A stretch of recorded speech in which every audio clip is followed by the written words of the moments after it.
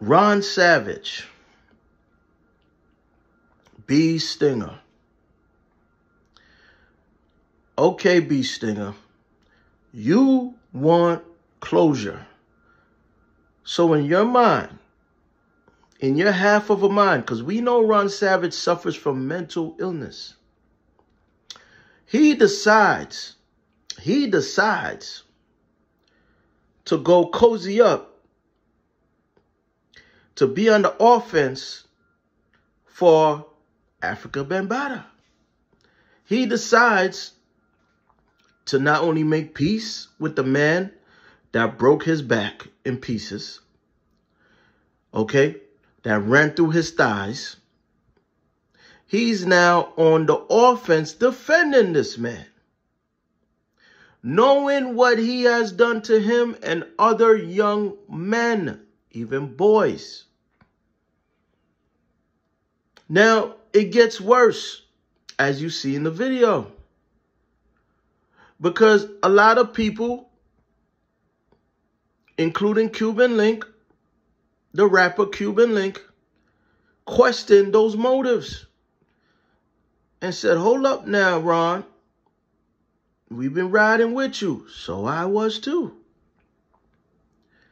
But how dare you? What the hell? You cozying up with the same situation. That ain't right. That ain't culture. Africa Bambaataa did great for hip-hop. He did what he did for the culture. But his behavior is foul. And it needs to be addressed.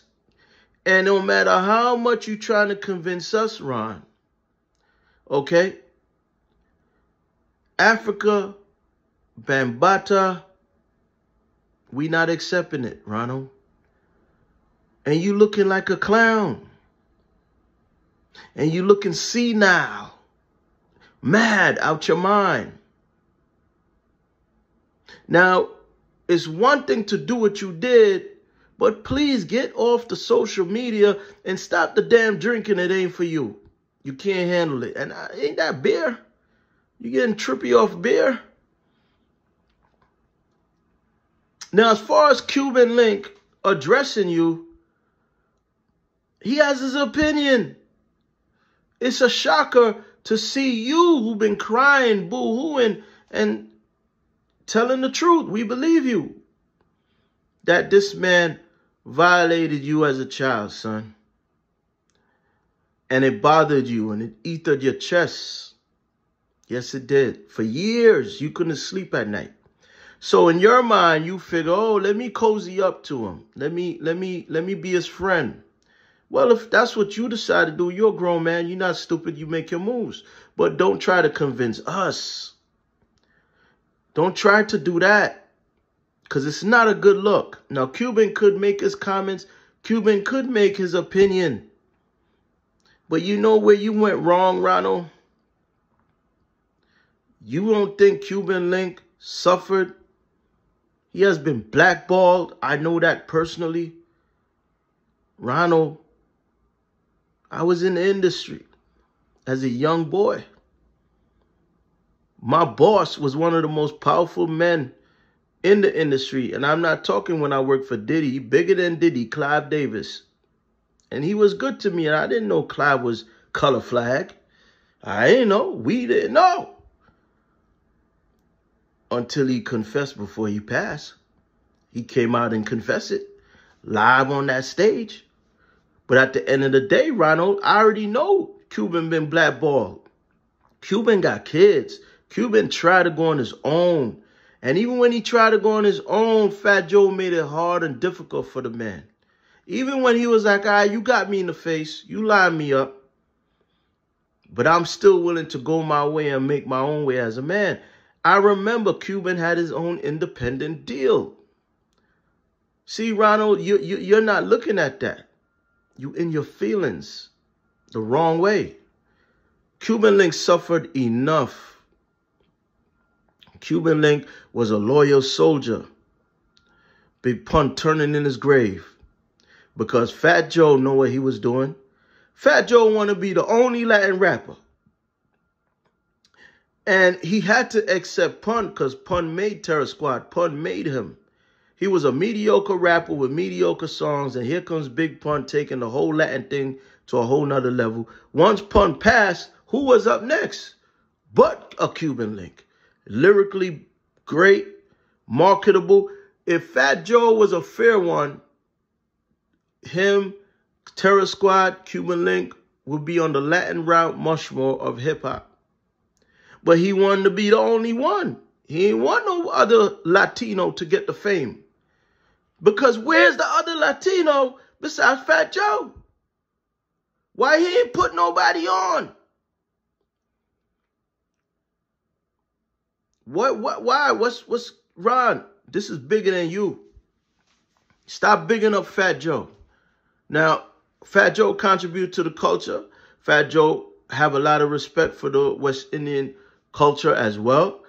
I seen Fat Joe when Pun died and he was scratching his head. What am I going to do? His little fat butt. What am I going to do? Oh, I shouldn't say that. You know, we talking about these things. And he put it together. I seen him grind. I seen Fat Joe came to Moody's Records. Fat Joe, if you watching this, you came to Moody's Records and you was pushing your album by yourself. He was dolo. So he did grind and he knows how to, he got an ears for hits. But Fat Joe, as much as you're great in those areas, and we appreciate you for putting Pun on, but there are some things, man, that are very questionable. Just like Ron Savage making those moves, you have made some moves too. So I guess two birds with the same feather flock together. That's why he's bigging up Fat Joe. He made some crazy moves and Joe made some silly, crazy moves. That wasn't right, wasn't culture. So for those that don't know, him and Hassan Campbell are the most popular victims. Now, Hassan the madman, Hassan the killer, the big killer, is a fraud. We know that now. It is exposed. First of all, Hassan was touched by his uncle and his cousin. And he ain't knocked them off. Remember, he's the big killer. Why you ain't kill them? They were the ones who really touched him when he was a child. He was already broken in. By the time he met Bam, he was already that way. Him and Bam had a relationship. He took Ronald's, this is what he did. Ron came out first. Then Hassan followed. And before he went on Sinetta TV, he saw that Ron Savage is blowing up. So guess what he did? Guess what he did? He attacks Ron Savage. He bullies him, punked him, threatened him. And Ron Savage got scared. B Stinger got scared and fell back. Big mistake, because now you put Hassan in the spotlight. Then he went and did the Sinetta interview, and that took him to the next level, because that's Africa Bambaataa. In the conscious community, quote unquote conscious community, that's a big deal. Africa Bambaataa touched him. And because Ronald Savage, B Stinger, was on Fox 5 already and other news channels, it just coincides and made Hassan this big thing. And he took off. He got all these followers because they were sympathetic. He was a victim. Then the fame got to his head. And it ain't about victimhood no more. It's about him crying, crashing out. One minute he love his mother. Next minute he calling her a B, curse his mother out. One minute he's the village leader for Bronx River. Next thing you know, he's over there cursing out everybody, bullying everybody. He gonna throw the woman down the stairs and all type of stuff. He gonna crash out over there. So this character, I wanted to know, who is this guy? Who planted him? Is this real? So I went to Bronx River. Right after the time he claimed he got shot, I went to Bronx River. And what I found out is Hassan Campbell is the devil in disguise. He's the wolf in sheep clothing. Okay? Hassan Campbell don't care about Bronx River. Hassan Campbell bullies everyone in Bronx River. I spoke to the mothers. They said, we don't let our children play with him. We don't let our children hang with him. We tell our children to stay away from him because he touches children. They know about Bambaataa and his henchman named Hassan Campbell. Oh, this is deep. Hassan Campbell is the boogeyman of Bronx River. He's the boogeyman. He's the toucher, the child toucher. On the low, people scared to talk about it. They didn't want to come on the camera, but I went over there. They said, yo, he's a bully. He comes over here. They said, you think that's the first time he crashed out? He comes over here all the time and do that to us. That's why it makes sense now. Remember when he pulled the thing out on the young boy over there that was caught on video? Remember when Hassan Campbell went to Bronx River and the young boys came at him and he pulled out the blicky? That is why they got tired of the bully. And the old folks or the elders are scared, but the young boys, they ready to step. They ready to step. And it's a shame how social media will fool you. No, this man predicates on his community, bullies them. We seen it on camera. We seen him go over Bronx River in front of that building, and he made threats to everybody in the building. And he said what he said, and he did what he did. And let me tell you something about him getting shot. That's fugazi, fugaga. Because I'm going to tell you this. I already broke down the whole thing and already asked questions when I was over there. The only problem is what I was getting from the few people I encountered. They said, look, man, we don't got time for no Hassan Campbell. Nah, we ain't with all that. We got to work. We got to pay our bills. That's what we worrying about. But for your information, I ain't getting on camera, but for your information, we don't mess with that dude. Him and Bambaataa, we don't mess with them. When Bambaataa come over there, only certain people click with him. The whole hood ain't with it. The whole hood ain't with it. No, I know Bambaataa. I know Bambaataa. I know him. I was with him for a whole week. Okay? Very quiet. Look boogeymanish. Quiet and stay still and no facial expressions, nothing. Boogeymanish. And it gets worse. It gets worse. Let me tell you something about Hassan Campbell. And why there could only be an Hassan Campbell in the black community. Because black people are hypocrites. And black people pick and choose. I'm going to prove it to you. When I talk about Alpo, when I tell the story about the 80s, Poe, and all these other guys that was running the street, y'all know what's going on over here. People leave comments and say, "Oh, you promoting a killer, you highlighting murders and killings and ooh and right?" This is what black folks is leaving in my comments, right? But they the same black folks that will go scoot over when Hassan go live. They'll go over there and scoot over there and hit the like button, right? Just to hear him rant about who he gonna kill and what he gonna do and all this nonsense. But how can you bang on Poe and everybody else on my page in the comment section, but Hassan Campbell is a murderer? Oh, did you forget that? Hassan Campbell was a hitman for Bambaataa. Hassan Campbell is a murderer. Hassan Campbell said he killed 2 of Bam lovers because he was jealous. Huh? There was even a time when Bambaataa got a hold of a Puerto Rican kid. He was 18 or 19, Hassan Campbell said. And that's confirmed by other people. That this Puerto Rican kid, Bambaataa grabbed him and tried to force his thing in him, his cocky in him.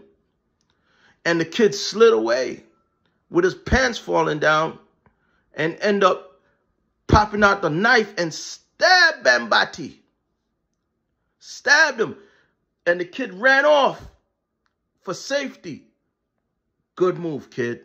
Well, you're a grown man now. Good move. The Lord, the Most High, Allah, Krishna, Buddha, whatever God you pray to, son, he saved you that day. He saved your booty that day. Okay? It would have been bust open like a piñata if you ain't stabbed that man and run. Well, guess what happened? In the passion, in the heat, how dare he do that and escape? Bambata was the driver. Hassan Campbell was the hitman. Bambata wanted the kid to die. And Hassan Campbell said, okay, Bam, I love you. I'll do it. But there were 2 other times where Bam was the driver and Hassan was the hitman. Huh? 2 the hard way, the wrong way. Them 2. And y'all not complaining about that. Y'all so quick to talk about every other killer. Huh?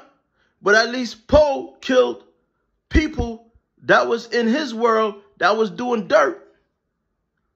Except for the move on Rich Porter. We always gonna say that wasn't a good move. But that's up for debate when it comes to him and why he did it. Now, Hassan Campbell was taking out innocent young boys because they didn't want to sleep with his or do the threesome. He said, yeah, remember, I could send him to jail. Yeah, he was the driver. He was the driver and I did the hit. He was the driver. And y'all over there celebrating this creature. Y'all over there hyping up this man. Black people, you are sick in the head.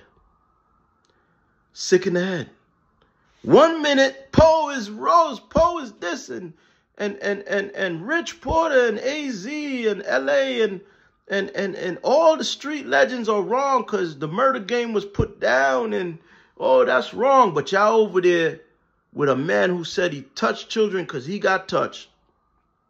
With a man who has killed young boys and none of them was white.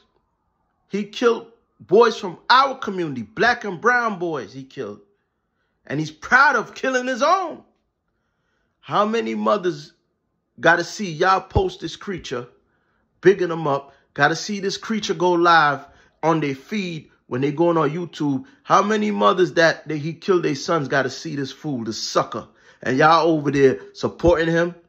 You sick in your head. Anybody that support Hassan Campbell, you are sick and mental. You have mental problems. This is a murderer who killed black men, black boys. He ain't killed not one white person. He ain't killed not one KKK, but he keep talking about the white man, the white man, the white man, the white man.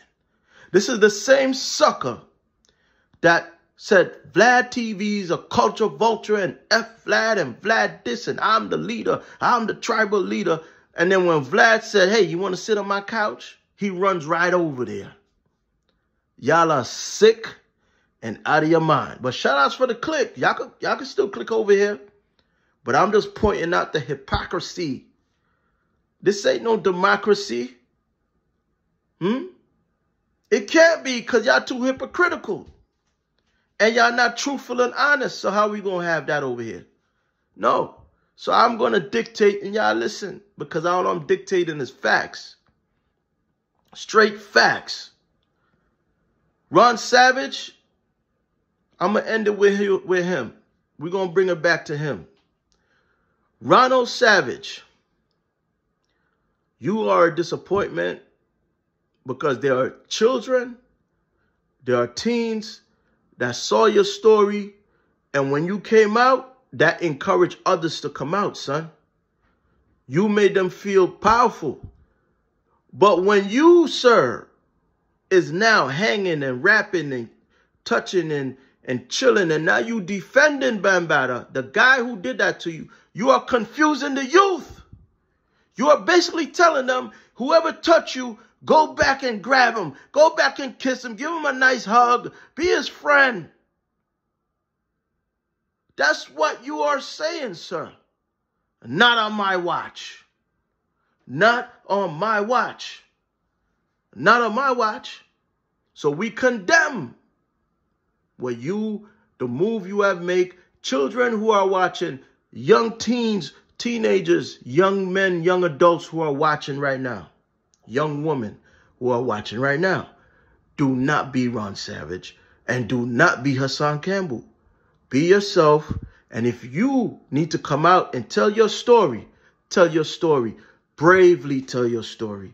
Okay? You create your own YouTube podcast, whatever way you got a vent to tell your story. But don't you ever, ever, ever, ever go and make peace and cuddle up and cozy up with the person who did that to you. No, let them ask for your forgiveness. Let them beg. Let them come or announce that they are sorry. Let them confess what they have done to you. Confess. Because they need to be washed off like Diddy. Washed off and repent. But you don't be a victim twice over. Because that's what Ron Savage you are. Stop talking about Cuban Link. That is foul. You know that when Cuban got cut in the face, that was dead wrong. That was a betrayal move. And you're going to throw salt in the wound? You're going to spit in that man's face? You's a sucker. Hey, kids, do the right thing. You heard what Sean in HD said. Don't follow these suckers. And for all of you, once again, that's following that slime ball, Hassan Campbell, okay, who's a killer of our boys. He ain't kill no white boy. He kill our boys. Over what? Sexual differences? Oh, because Bam told him he might tell on me? Or Bam wanted the Puerto Rican guy stabbed Bam, and now you went after the kill homie? You even track him down to the hospital? Huh? You went that far? We cannot support these people no more. Support the real. We here. Sean in HD TV, videofamer.com coming. Stay tuned. Stay locked in. This is getting serious. It's getting ugly.